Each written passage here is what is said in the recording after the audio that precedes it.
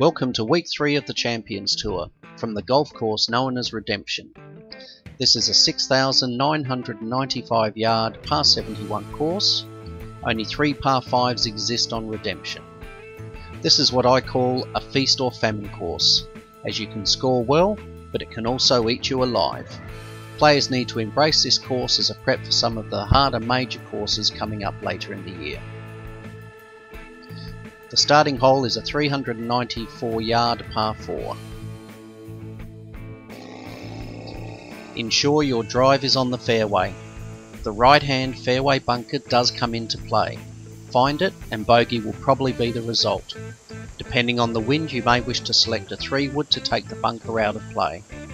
Having found the fairway, your approach shot to the raised green could very well see you with a birdie opportunity. Beware the opening hole.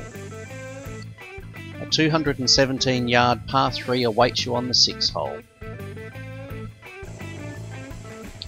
The iconic mount in the background greets you from the tee on this long par 3. Find any of the 2 right hand side bunkers or left hand side one and you may very well be looking up at the mount, silently bequesting it bestow some redemption upon you. Hole 7 is a 346 yard par 4.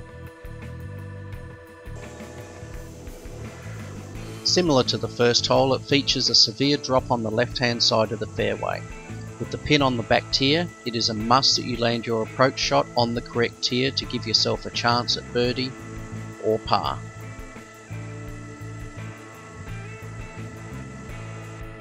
The final hole features a 432 yard par 4. Once again, it is essential to find the fairway from the tee.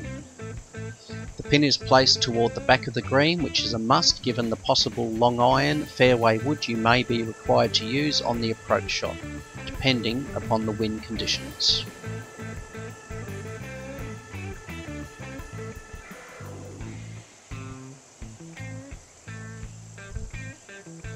The signature hole on Redemption is the par 4 420 yard 11th hole.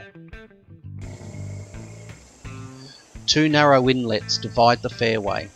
Depending on the wind, the second fairway is drivable, but as with so many of the holes on this course, you need to find the fairway. Failure to do so can bring the second inlet into play to a far greater degree. The green is not overly large, and a third inlet awaits you behind the green if you play your approach shot too long.